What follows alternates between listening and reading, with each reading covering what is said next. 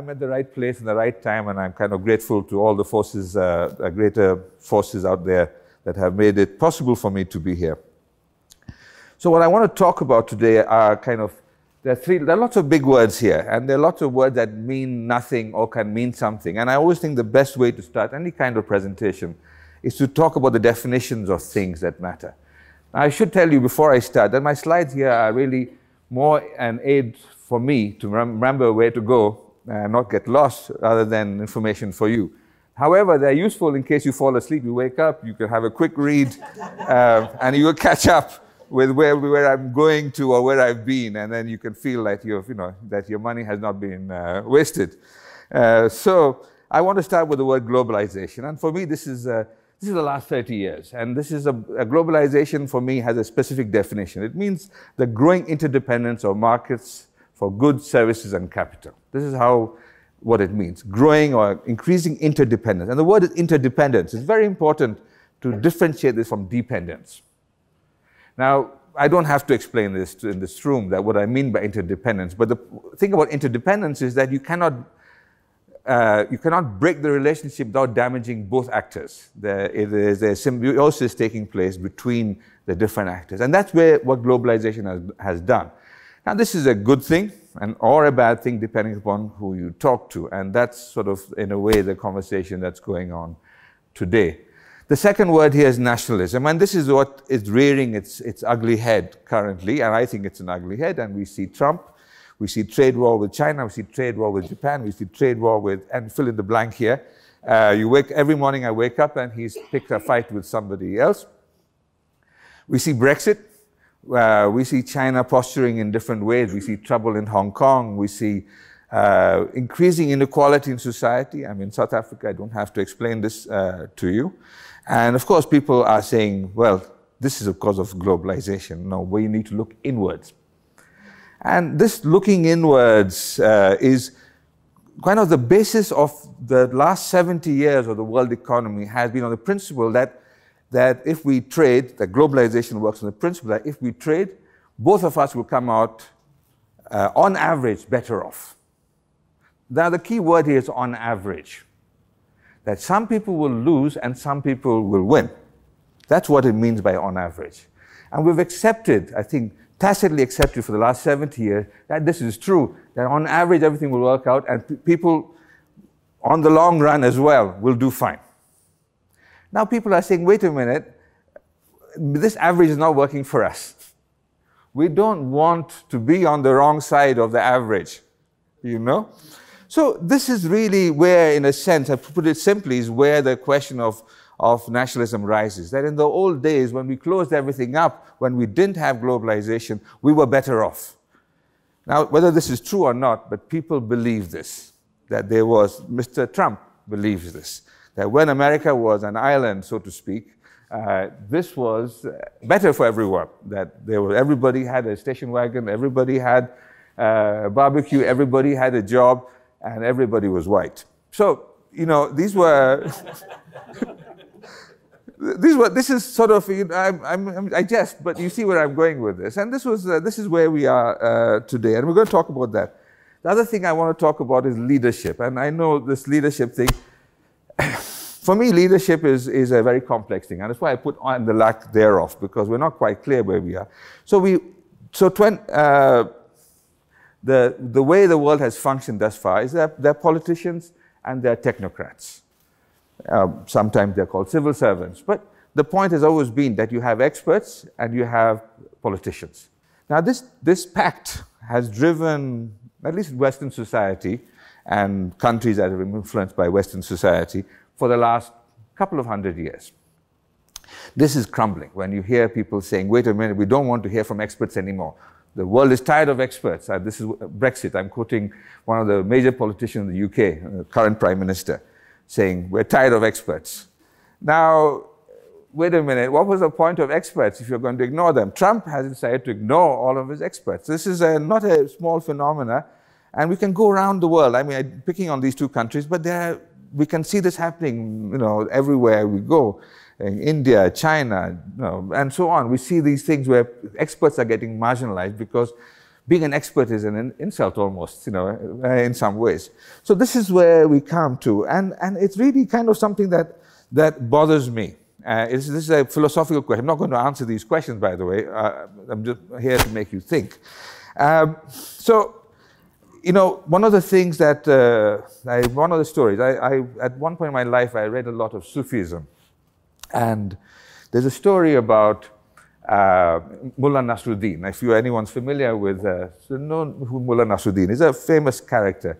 And they use him to make a point, you know. He tells, so Mullah Nasruddin is walking down the road and he sees this lawn, perfect lawn, green as can be. Every blade of grass was like right length. It just looked beautiful. And he stopped and he stared at it and he said, and he saw a gardener and he said, how did you do this? And the guy says nothing to it. He said, will you tell me? He said, of course, it's no secret. It's very easy. All you have to do is plant the lawn. You have to cut the grass, water it carefully, roll it every day for 500 years. And you too can have a lawn like this. And the guy says, I prefer my cement floor. And this is the thing about policy making and about leadership, is that a lot of things are long term. Things don't happen because you planted the seeds today that you will have day after tomorrow or a year or 2 or 5 or 10. You will necessarily have the outcome. The reason why that lawn happened was 500 years of careful monitoring. So this brings me to and I have a tendency to wander, so I may rush through some of these slides because I've suddenly remembered something else, where I started off. So when I decided to do a PhD, and it was a deliberate choice, I went to the States to do my PhD, and I happened to be, at that time, the big thing was Japan. How can we stop Japan from taking over the world? Just like nowadays, you're hearing about China. Now, at that time, the thing was Japan. Everybody wanted to know how and why we are all going to learn how to speak Japanese, and we're going to be, everything will be Japanese. There was this paranoia, which we now have about China. And, you know, I always thought, yes, how did they do this in 150 years? And so I started reading, and I'm still reading, and I go to Japan regularly, and I'm fascinated by the Japanese thing. And, you know, there was a mission in 1854, Commodore Perry opened up Japan, and so he forced them at gunpoint to globalize, to join trade with everybody. We must trade with you. You have to open up your country. So I won't go to that part. But they decided, okay, now when they realized, when Commodore Perry came with his guns and said, open up or else I start shooting, literally, they opened up. And they realized that, frankly, they couldn't fight this one ship that had come in, that they had to modernize quickly or else they would be left behind in the dumpster of nations. You know, they would be at the bottom of everything. So they decided they were going to change everything, and they decided how we're going to change everything, and they sent around a mission of people to go around the world to what they thought at that time, the civilized nations of the world, and look at best practice. And they did 2 or 3 of these, and then there's one of these, they produced these reports of observing people, and this is a page from one of these reports, the Iwakara Embassy of 1871 to 73. 2 years they traveled. In those days there were no aircraft. And this is a summary part of it. And this is, I find this fascinating. And they're obsessed with the roads. They go around and the roads and the canals and the transportation. And the guy says, and I've highlighted it, the essential purpose of roads and waterways is not simply to enable people to move. It is to facilitate the transportation of all the goods produced to places where the value is higher. Now we understand the kind of the where globalization, today's globalization comes from. And then he says, this is, translated from the Japanese, our circulatory system keeps us in good health by keeping nutrition to every part of the body. The slightest blockage at any point will inevitably cause sickness and will eventually impair the well-being of the whole. Consequently, all the countries of Europe devote great effort to construction and maintenance of their roads and waterways. Countries which have done so gradually attained wealth and power. We found that we traveled through a particular country, the conditions of its roads would reveal to us immediately whether its government was vigorous or in decline. Now, substitute roads and waterways, because the next paragraph starts talking about the arrival of wind power and electricity, because it was a new concept. Now, substitute that now, 100 and something years later, and we're talking about the internet, we're talking about technology, we're talking about different stuff, but the fundamental principle is exactly the same. If you read through the book, and I have it on PDF somewhere, explain every time they look at the road and they say, how can a man, there's a sentence here, where he says, by use of a wheeled vehicle on a smooth level road, the same amount of energy can move a weight 10 times greater. And it's a very simple observation, but it is very profound. It changes the power of technology, the power of knowledge. And this is what it comes down to, that you think through your actions. You as a leader, we'll come back to the leadership thing. This is what their leaders, they went and the information they collected and they took it back to Japan and they implemented it. That's the most important. And they planted the grass and waited 100 years. Japan did not happen since 1945. Japan happened from 1873. This happened first. They went and did this, they went back and they did it. And by 1905, they were a world power. Nobody remembers this because there was a couple of wars in the middle.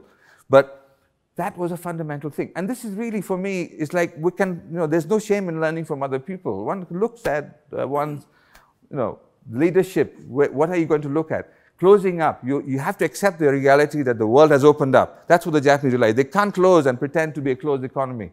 It's not available to anyone. You have to be North Korea to do that. Nobody else can do that. So how do you, if you're going to open up, practically speaking, how are we going to succeed in this situation? And that's where, in a way, where I'm going with this talk. But now we're going to come back to the 21st century. And, I may have said some of these things, so slides, as I said earlier on, I'm making it up as I go along. So, the first point I've made already, it's on average. We don't necessarily, we're not ready for this. Countries are looking around and saying, where is the money coming from? And this is what, one of the key points is that, yes, what do we do about this? And freeing up trade and investments, it has its costs. Now, what we are seeing is increase in imbalances. We are seeing increase in inequalities. But one of the key things is the power of the state to act within the domestic economy. The country, any country, it doesn't matter which country, you have limited access, limited control over your own economy. So I just was in Durban and I met this fairly wealthy character who's an international businessman. He says to me, I'm moving to Mauritius. I said, why? He said, they're going to tax my global income now. So yes, you want to increase the income, the revenues of taxes, but the outcome is not going to be increased revenue. This guy is going to be in Mauritius from next year onwards. And I think, okay, so the power to tax your own people has actually changed. The power to, because of globalization, we have this movement type of thing. So, so some people say it's time to get off this carousel. Is it an unstoppable force? No, you can slow it down. You can possibly stop it as well. But it's not a buffet where you can only have the benefits and none of the costs. This is kind of the punchline that I want to come to. And what I'm focusing on, I come back to my lawn, and I come back to the Japanese story of the waterways, is that it's about knowledge infrastructure. It's about creating the capacity for people to generate ideas and utilize them. It's not enough to have an idea. You have to generate the capacity also to utilize them. That comes down to people. I mean, this is, if you're going to leave early, this is the key message. It's the people. It's the people. If you don't have the people with the right knowledge and the capacity they will be frustrated if they are not able to express that. Everyone has creativity in them. If they're not starving, even starving people are creative. They have to be. If they're not, because from starving to dead is not a big jump. You find a way to be creative. So, but how do you increase the odds of them being successful, or at least leveraging the power of their mind? So, the bad news is, you got to pay for this stuff. How do governments pay for this? I'm not going to answer this. I would get the Nobel Prize if I could solve this equation, by the way. So, you need public goods. You need to have someone to build the roadways and the waterworks and all these type of things. And who's going to pay for that? The state would like to pay for, or may have wanted to pay for it, but it's not available because they can't tax people in the same way as they could have taxed them in the past. You have limited resources. I read the Daily Maverick. There are lots of problems here with money going on. Everyone seems to want a handout from the government. How many places do you hand things out? So the other way around this is bring people from abroad. You bring in, foreign knowledge, which also works. I mean, if you go to places, some places in the world, like Singapore, they've relied on everybody, bringing the best talent from everywhere. This is what the UK has done to some extent. They've brought people from abroad. But then you have to allow immigration. We know immigration creates all kinds of new, interesting problems.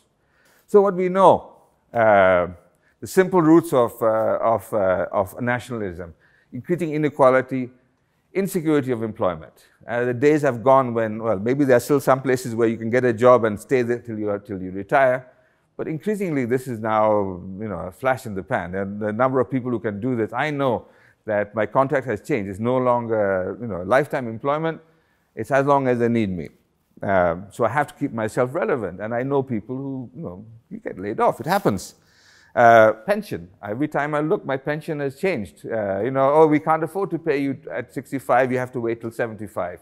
Or 78. Or we're going to give you this much money and then we're going to tax it. And then I realize there's no way I can retire. I'm going to keep working. There's structural unemployment. I'm going to talk about that later on. And for the wrongly skilled, they are not living wages. If you have the wrong set of skills, that's a part of the structural unemployment thing.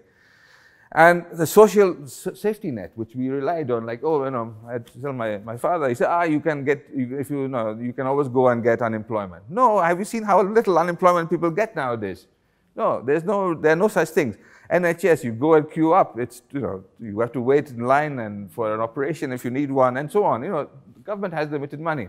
And you have a dissatisfied public. Whose fault is it? I worked hard. I did everything my father did, or better than my father, and I'm not as well off as my father. Why is that? And there is a certain amount of dissatisfaction. I mean, my father was a school teacher. And it wasn't particularly, he was very satisfied because he did much better than his father. I feel I have been more successful than him, but, he retired at 55. And he's now 85 and he's, been living fairly comfortably. And I think, I can't afford a house. He said, why don't you buy a house? I said, I live in London. How can I afford a house? It's impossible. Not on my salary. So you see so dissatisfaction. So I'm satisfied with my life, but when I talk to my father, I become dissatisfied. Like, come on, shut up, man. I don't want to hear about what you did when you should have a car. Come on, no. But so that's what happens to people. I'm exaggerating for effect, of course. But you see what I'm trying to go with this. This is a way where we come at the grassroots level of nationalism. Now, 30 years. We've had 30 years where everything has been growing fascinatingly fast. Incomes have been growing. Opportunities have been growing. We are able to do so many wonderful things. We have, we can fly anywhere for almost no money. You can pop over for a holiday to London. It's 11 hours away. You're not taking the boat anymore. And you can actually get a budget flight for almost nothing. You can go to Amazon and order your stuff. You can watch a movie. You're bored, what the hell, let's watch another movie. And you can see another episode of Friends. These type of things. Hotels, I'm using a credit card from another country. I don't have to worry about, I don't have to do that. Where can I change my money? What are the interest rates? What are the exchange rates? Internet banks, insurance, all these things, we have all these wonderful things. All ICT, we talk about these things, but the key thing about globalization, and people don't get this, is it has three legs. We obsess, as I said my definition earlier on, was about movement of goods and services, and movement of capital, which is FDI, loans, remittances. But the third leg is movement of people. Everybody seems to have missed this particular point, because we have globalization and people are moving. I mean, here, as I said, here I am, without much difficulty. 11 hours later, I'm here. So we have movement of people. I mean, we won't have to explain this to this crowd. We have lots of other things happening. We have biotech, we have CRISPR. If anyone knows anything about biotech, it's all about CRISPR nowadays. Logistics, software, transportation, all of these things, wonderful things have happened. So this has been a good thing for us. But not all the growth is coming from technology. People think about technology. A lot of growth we have seen in the last 30 years come from China. Not China because it's growing, but China because in the GDP of the world, China was 0 in 1979. So if every Chinese person consumes $10 and you had 1 billion Chinese people, suddenly the world economy increased by this massive amount. And as they have grown, they have become larger and larger. But it started from nothing. You see the liberalization that took place in the 1980s, places like India suddenly opened up, people started consuming much more, they were suddenly adding another few trillion to the world economy, everywhere in the world suddenly. And then we had then we had privatization. Everything got privatized. Suddenly, an asset that had no value has a value. You know, the hotels, the airline, whatever the government sells things off, hospitals.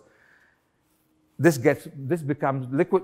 It adds to the liquidity of the economy. And then you had then I see money. You see money move from blue to gray to white. So black, not blue. Black to gray to white. Why? Because people are. It's harder and harder to keep your money under your mattress, so the money comes out. So comes out to the system. People are able to mortgage their house. I mean, people didn't know the value of the house, but now you can go and borrow money on your grandfather's house, which had zero value. It wasn't counted in the books of anything. But the moment you borrow money against it, it has a value. It enters the economy. So a lot of growth comes from things that we don't actually pay attention to. So a lot of the growth came from all of these places. Suddenly people have never taken a loan before can borrow money. We have created systems for people to borrow money, and more money, multiplier effect, and this has grown the economy. But you get to a point where there's nothing left to mortgage, or there's less and less to mortgage, there's less and less to sell. How many airlines are left? South African Airways is not yet on sale, Air India not yet on sale, but you see what I mean? There's limited assets you can now throw into to grow the economy further. Of course, we have governance mechanism that allows this to happen. We have regional integration, we have WTO, we have industry coordination standards. The reason why my phone works wherever I go, the reason why we are able to move technology, I can use my credit card wherever I go, the same PIN number works. Why? Because we have decided to coordinate all these technologies. So we see all of these things leading to transaction costs falling, we see transportation costs falling, we see enforcement costs. Now someone takes money out of my account, I will know immediately. You see it on your phone. Oh, money disappeared. My girlfriend has borrowed my credit card. Damn it! So you know these things immediately. Coordination costs in 1 penny, 1 cent for make a phone call. I'm old enough to remember going to the post office and saying, I need to talk to someone in so country for 3 minutes. Pay in front. Oh, okay, and it's only for 3 minutes. You go to the post office, you give them the money, and you get your 3 minutes, and you're paid what is essentially 10% of your salary for a 3-minute phone call. Now I just don't even think about it. There's WhatsApp. I don't even pay for the phone call. It seems like that, at least. So this is all the good things that have happened in globalization, but actually the distribution of benefits has favored the multinational more than it has most developing countries. Not all developing and not all parts of society.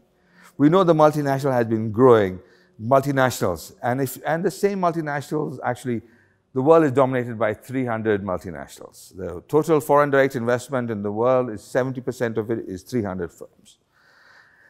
And the number of new firms that have entered the world economy that are major, that have a large role to play are very, very few.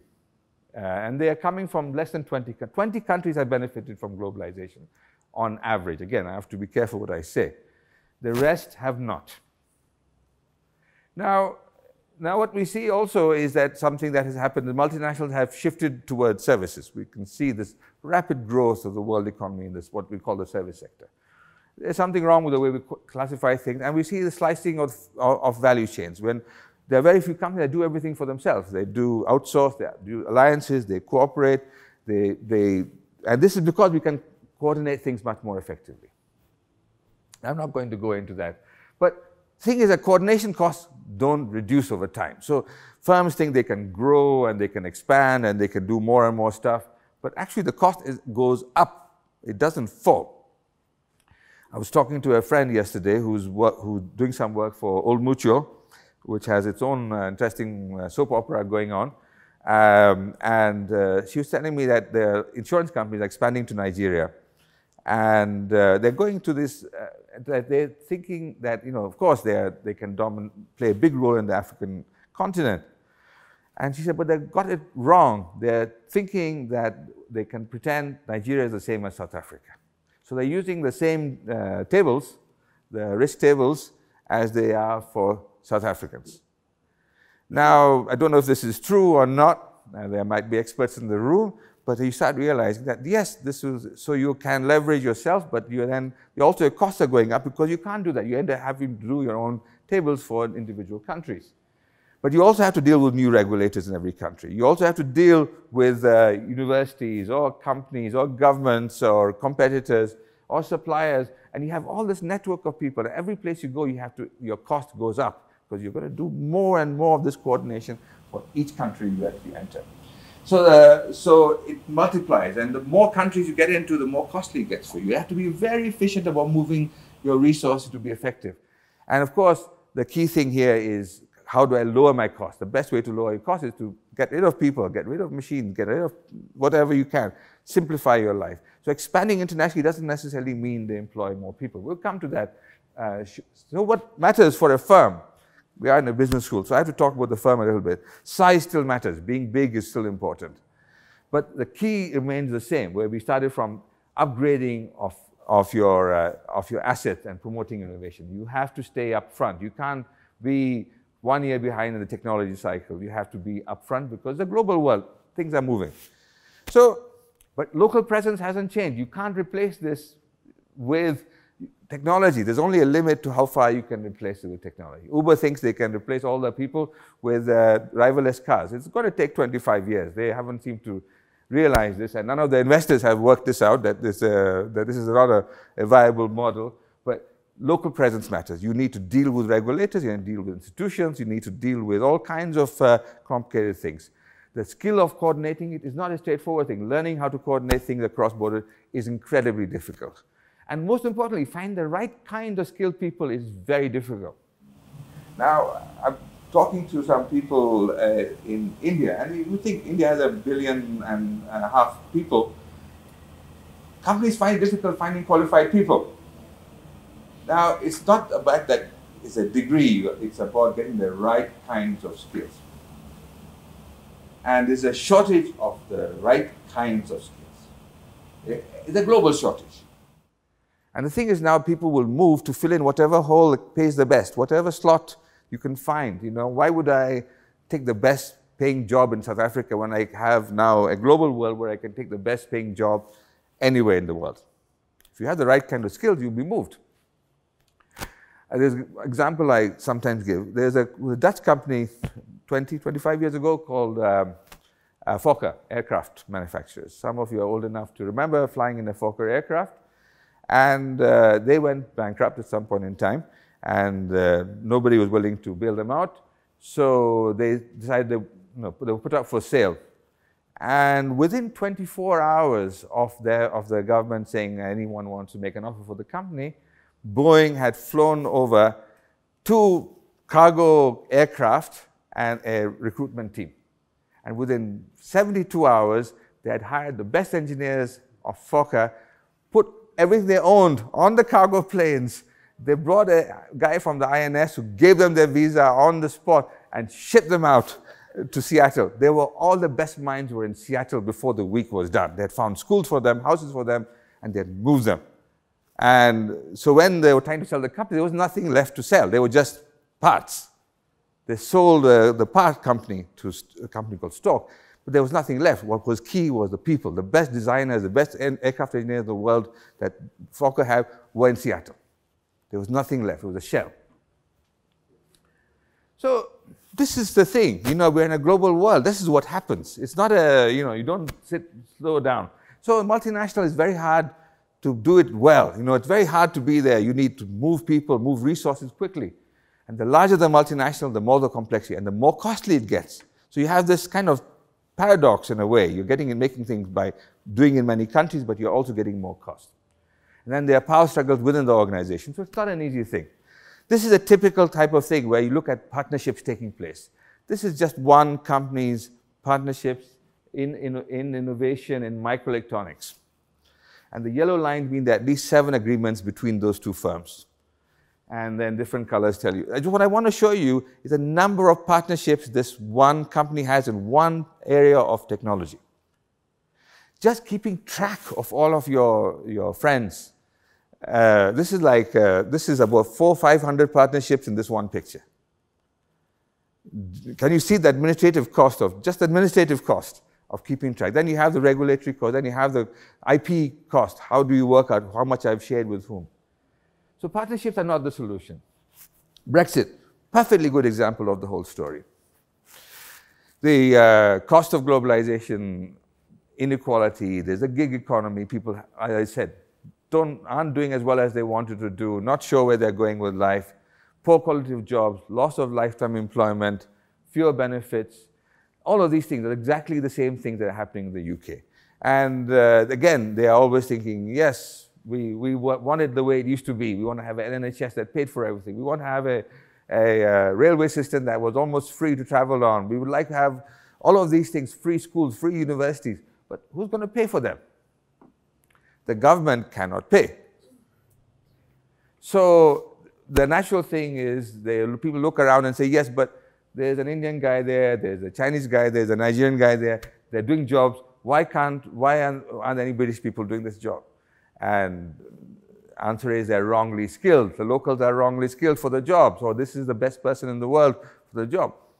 So that's not an answer people want to hear. It's like, no, damn it, why is that guy working and I'm not working?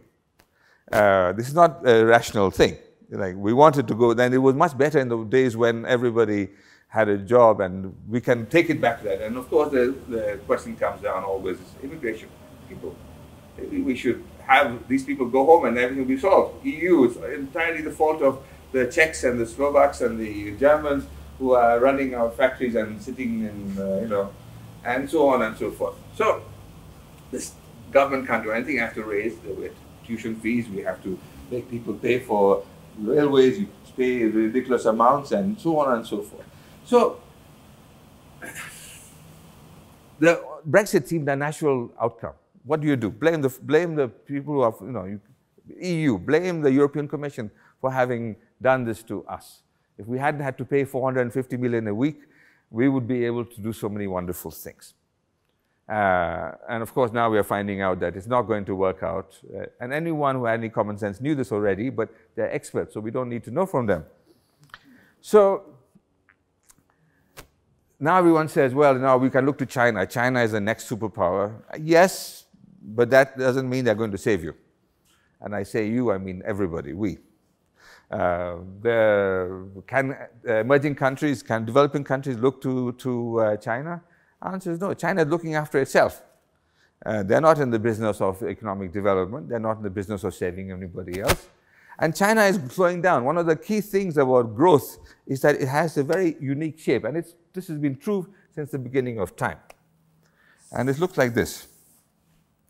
And this is what we call an asymptotic graph. That is to say, you start off from here, and your growth is very slow, and you get to a certain point, a threshold level of knowledge and infrastructure and development, and then you are able to imitate very easily, and you can imitate and grow up to here, and then slowly the growth becomes like this.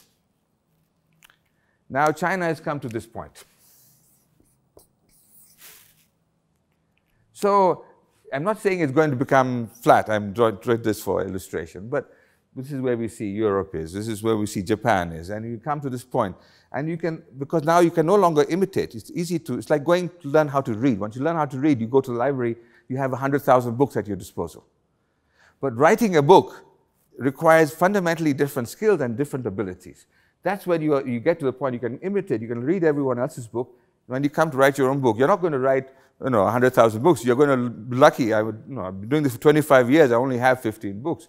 This takes a long time to put yourself into circulation. So, and it takes, I tell my mother I write a page a day. That's it. That's the best I can do. 2 pages on a good day, maybe 3. So that becomes more and more hard. So my next additional thing, it becomes harder and harder. This is not just true for companies or countries. It's true for individuals as well. Learning that marginal thing at some point in time becomes more and more difficult. And that is in the way where China is coming to. India is a little bit further behind. Other countries are behind as well. But we have this trend. This is called a middle income trap. You get to this point where things start slowing down. So you can't rely on China to save. So will China lead? I think the answer is clear. They will lead themselves. They are not looking to lead anybody else. You know, we can't go around looking for saviors. Consumption. They cannot, nobody grows on consumption. How much can you consume? I mean, go to one mall, you go to another mall, how many shirts can you own? You get to a point when, okay, it's enough, and you are a replacement. I'm in the replacement business, you know. When a shirt dies, I have a funeral, I buy a new shirt. That's it. And I go on to buy, you know, I might buy a second shirt, but I'm not going to buy 15 shirts. You know, I might have bought 15 shirts when I was 25, but that's not going to happen. So we are at this point, we are also in the consumption thing, we are slowing down our consumption. So, you know, so how do we kickstart the world economy? More consumption, more sales, more buying? No, we can't get people to buy more. People are not going to buy more. You reach a point when they've reached, how many things can you buy? The poor people don't have the money, inequality. Where do you pay for, get them to say, okay, you should buy a car. You're going to a township and say, buy a car. Come on, it's not my problem here. I have other pressing things. So how do you push more? In India, the factories are shutting down, the car factories, because the demand for cars has fallen, rapidly fallen in the last 1 year. The people who are going to buy cars have bought cars. The people who cannot buy cars will not be buying cars. So, you know, and replacement, how many times do you replace? You can't replace your car. So everybody, the middle class has bought cars. The working class can't afford to buy cars. So they're stuck in this place. And now you're seeing this slow. Indian government is throwing money at trying to reboot the economy in the same way as everybody else. And of course, they're also doing nationalism now. It's not our fault. It's those foreigners who are doing it to us. So the two things that no one wants to deal with is sovereignty, because you're losing sovereignty. Decisions aren't being made in Pretoria or New Delhi or in Beijing. They are being made elsewhere. Your life is being determined by other people. And it's not a bad thing, you know, frankly. You know, think about being married, you know. And some of you may relate to this, some of you may not, but anyway, I'll leave it there. And the second thing that nobody wants to deal is free movement of people. How do we create this? How do we find a legitimate way to move people around? Because people are going to move. You're not going to stop them. You can't put up electric fences. No, Merkel is right. You can't. How long can you block people from coming? So either you fix where they're coming from, or you open your border and learn how to deal with it. But this is all a very complicated set of issues, and this is where we are right now in many, many countries. Trump is doing the same thing. You know, electrify fences, shoot the children, everything, where people will stop coming. You know. But I'm not exaggerating. You know, my words could be slightly better. But anyway, so how do we deal with cross-border sovereignty, cross-border regulation? Nobody wants regulation, saying, okay, this is what the British are saying. No, no, we don't want Brussels to tell us what to do. Or, you know, Nigeria, you know, ECOWAS, they want to dominate ECOWAS. They've been dominating ECOWAS for the last 50 years, since ECOWAS came around. But the rest of the countries don't like it. And they have never liked it. So, you know, yes, but we will decide the rules, you know, because the big boy in the pack always decides the rules. So, so Mercosur, it's Brazil or Argentina that decide the rules. In the EU, it's Germany and France that decide the rules. And so on and so forth.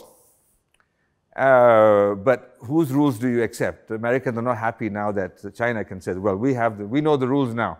We are big. We can also make the rules. And Huawei is a perfect example of that. They are leading the technology when it comes to telecoms. They are making the rules. The 5G is entirely, you know, Chinese are ahead by 1 year from everybody else. So the 5G will be a Chinese-dominated technology. But now if you put out Huawei from the whole thing, everybody, you know, will this solve the problem? No, it won't solve it. It's temporary slowing down. So that's where we are. And we're looking at this, and how can we solve this? Again, Nobel Prize. I don't have the answer to this. And this is where we're coming. How do we deal with structural unemployment on a global level? How does the government deal with it? You have bicycle repairmen. How do the bicycle repairmen suddenly get another job? What jobs are available? IT. You know, can you install Windows 10? No, I can repair your bicycle. No, but can you install Windows 10? What use are you? You know, IT specialist, I put Fortran, because when I went to university, Fortran was the language to learn. I'm really good at Fortran, but what use is it on the market today? Python, what's Python? Ah, it's a snake. No, I don't know what to do with it. You know, I have no idea. I look at the syntax and say, this makes no sense. How the hell do you use this? I don't program anything anymore, and nobody would want to hire me. So we have these issues of structural unemployment. We need new training. How do you train these people? How do I train somebody who's my father's age to do a different job, or my age to I forget how old I am sometimes, you know, and say, no, my brother-in-law is unemployed. He's an advertising executive. He doesn't want to go and start at $1,000 a month. He wants to earn what he made at the height of his career. He doesn't want to go and learn a new skill. He doesn't want to learn Windows 10 and get paid slightly above minimum wage.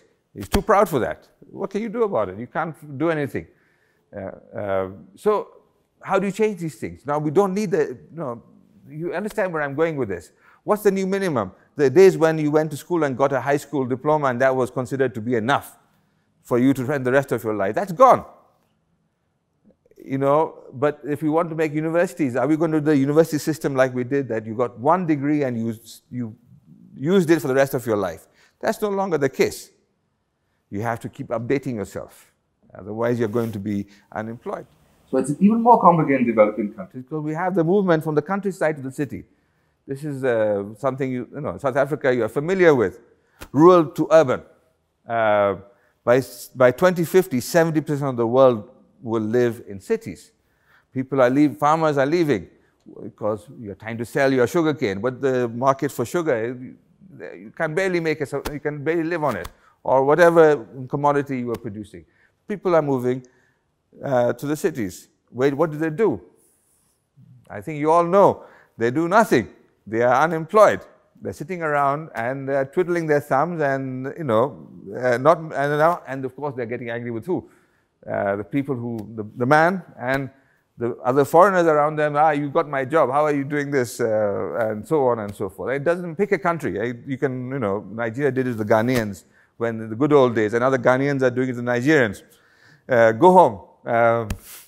So we eliminate rural jobs through global trade. So there's a cost of the globalization, but we don't have anything to do with the people anymore, because on average, remember where we were, on average, everything is fine. But on average, the people in the city are not happy. They're sitting around doing nothing. You don't have the skills to survive, and the government hasn't got the infrastructure to support them, the public goods to support them. So an investment doesn't go to the rural area, it goes to the urban area. Look around here, look at Santon, and so on. So, in the city, you've got to do something. You can hold people up, or you can do something. Education costs money. Someone has to pay for it. Housing costs money, water costs money. And the government has to tax people to do it. They tax people, then the people who are paying the taxes leave the country. So it's a balancing act. How do you tax people just the right amount that they don't leave, but continue to invest? Because this guy tells me he has a $7 billion portfolio in Africa, and he's not interested in investing in South Africa. He's invested in Nigeria, which is an unusual case. He has 700 million in Nigeria, he has 1 billion in Ghana, and so on, but he's not investing in South Africa. He said, no, I don't want to be taxed on my global income, and some other issues he has with the government. But anyway, what we have with the development side is that people are coming to cities, and we have an informal economy, a growing informal economy. South Africa, what? I am not yet familiar with the number. This is one reason I'm here. In India, 80% of the economy is informal. In Bangladesh, it's 90-something%. That means 90% are not, the government doesn't know anything about them. They're not paying taxes, but they're also not covered by labor standards or regulation or health and safety or schools or water supply. The government is planning without knowing where they are. They have nothing to know. They're outside the economy. They're informal. So if you've got 50% of the economy or 40% or 20%, so there's one thing about working in a gig economy that's you can be, I don't pay taxes on it, I cover tax avoidance. That's different. Informal workers have no rights. Informal workers, informal factories, you can never get big. If you're an informal factory, what do? You have people working for you, but they don't have any insurance. They don't have any resources. You want to grow, you can't borrow money because you have to be registered as a company. If you go and register a company, in Egypt, it takes 5 years to register a company. So you don't register the company. There are 80 steps in the process of registering a company. So you don't register, you stay small. And the economy doesn't grow because why would I hire anybody except my brother and sister because they won't cheat me and I have but my company will never be more than 3 people or 5 people. In India, they have a law that also prevents people hiring, so people don't grow. So you get to a certain cut of 100 people, you don't employ 101 person, you open a new factory with a new registration, so you start growing them from that. So no company gets bigger than 100. So you never have scale economies. Now, these are real things. I mean, I can go through multiple countries and multiple examples, but each of you I know in this room is already coming up with your own stories here. So how do you deal with this information? Again, it's not something I'm going to answer. So, and then we turn to say, oh, we have to get educated. We train our people. How do you train them? There are private schools. But, how are they going to pay for the private school? Inequality is going to increase. So,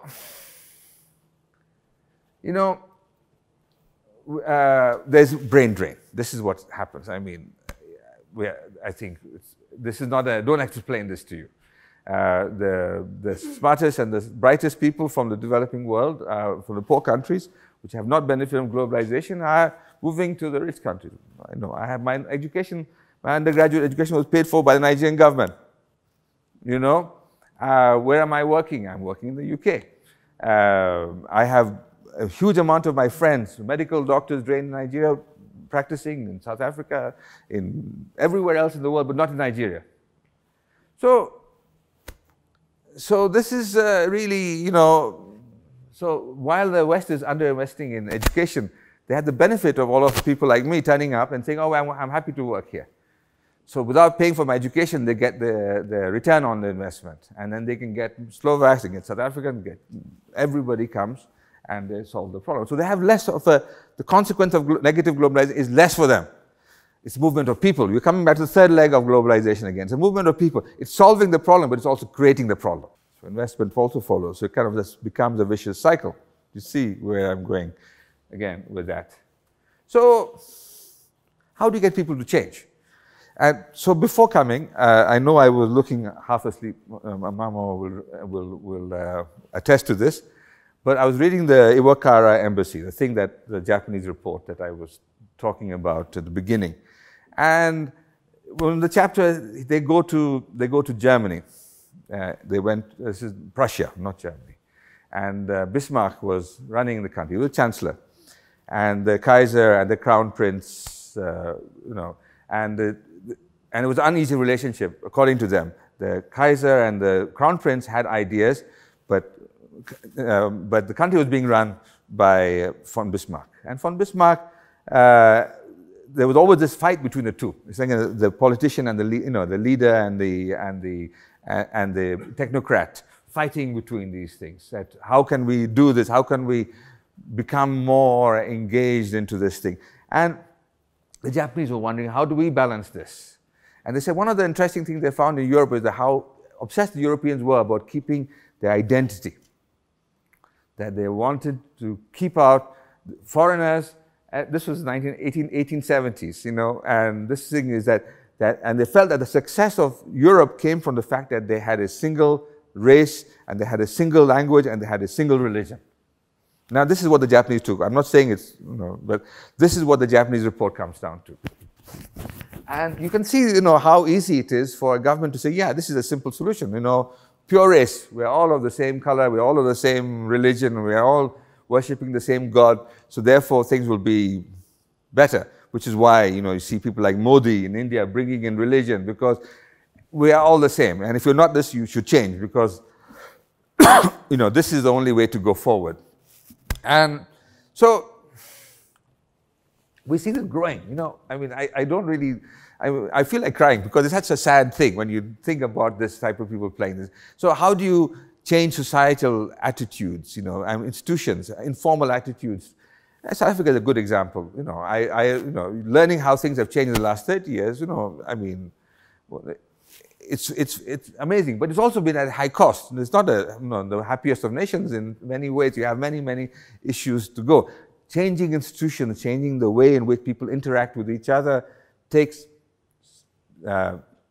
generations, as you know. And the Japanese spent 150 years to get to where they were, to change their society.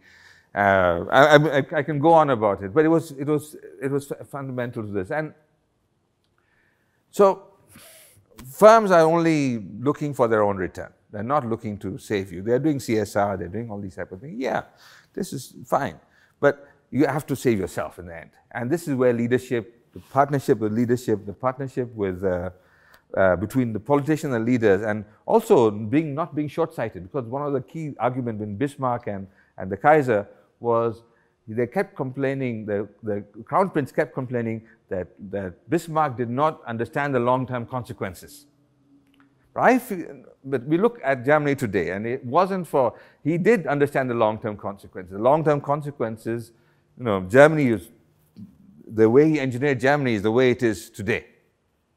The way the Japanese engineered Japan from the Iwakara embassy is roughly, you know, you can see a natural progression from there, but in a way that you have to recognize that there are costs. You have to think longer term, that we're not thinking one generation. You're not making policies for 6 months. You're making policies for 10 years, for 20 years, for 30 years, for 50 years. Where are we going to be?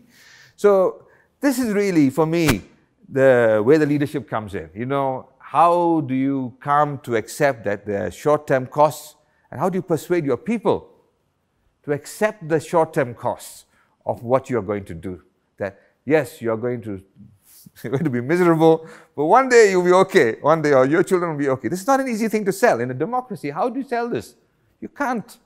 Saying, no, don't worry. You will suffer, your grandchildren will do fine. Yeah, just know that and feel happy and go to church. Anyway, so that's my talk, and I'm happy to have any kind of discussion you like. Thank you very much.